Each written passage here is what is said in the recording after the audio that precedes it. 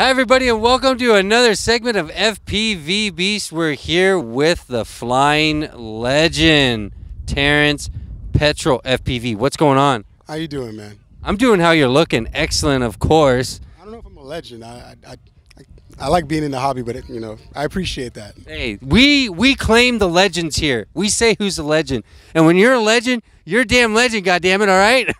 I'm not even going to argue with you. All right. Now, what do we got going on here today, Terrance? We're out in the field. We're having a bunch of FPV fun. What are we doing here today? So some guy named Howard had this idea, and we now found out it's because it's near his house. to get a bunch of guys down and fly this place called Trash Mountain. I never like to say cities. I figure if you know. If you don't know, that's for you to figure out. But it's a pretty nice spot, and a lot of like little abandoned areas around here.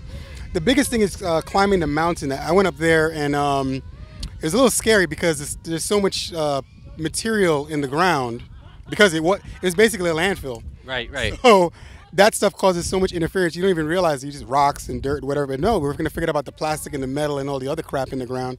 So as you start to dip a little bit behind the mountain, your signal immediately starts to fade. So it was a challenge on my first couple of packs, but it was fun. It's fun so far.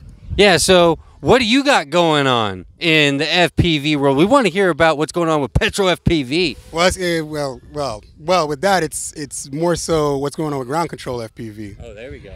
So I co-own a company called Ground Control FPV with Shoji FPV, who's somewhere over my shoulder, somewhere around here. Oh, he's back. You could see him back there. He's hiding. Yeah. And we have a 3-inch quad, 5-inch quad, a 6-inch version of that quad, and a 7-inch quad. And we have one that we're testing, that we're working on, that we're not talking about too many people. He already knows what it is, but we're not talking about what it is. To too many people right now because, still, trying to get all the kinks out of it. But I think the goal at this point now is to provide solid quality equipment for people to use, in the community, as well as things that could be used for semi-pro and professional, environments.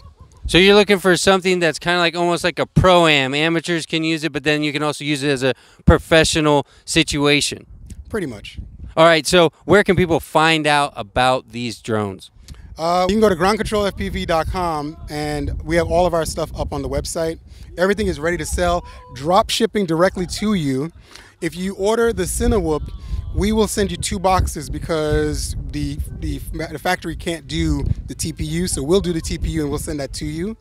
Another outlet for that is Midwest Custom Drones. We'll actually work with them because we only provide it in black. But if you want it in any other color, they'll do it in every color. So that's the other option. So there you go, providing great and excellent customer service. GroundControlFPV.com. Yes, sir. All right, that's awesome. Anything else you want to plug today? Just keep flying, keep being awesome. I love this community. I love the people in this community. And just remember, we are FPV, as I always say. Absolutely. Well, thank you, Terrance. Once again, always, everyone, this is a full FPV beast right here. Legendary beast, myth, legend. All of you, visit groundcontrolfpv.com. Visit pilotsanddrones.com and be sure to always just send it.